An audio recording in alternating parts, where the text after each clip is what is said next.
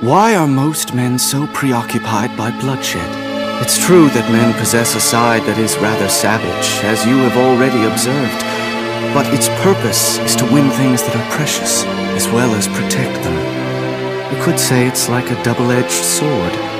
Love and honor are both important things. They are the things a knight is willing to die for.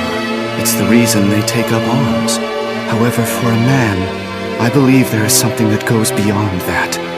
Something even more precious.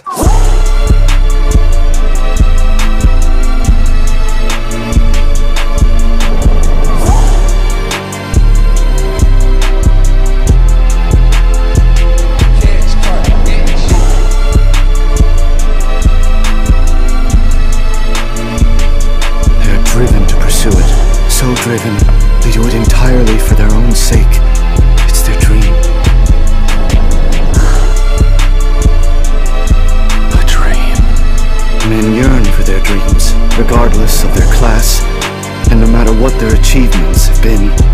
One can be sustained by their dream, hurt by their dream, revived by their dream, or even killed by it.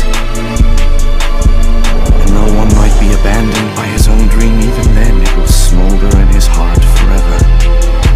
One should know what it feels like to strive for such goals, to willingly martyr yourself to the God-named dream.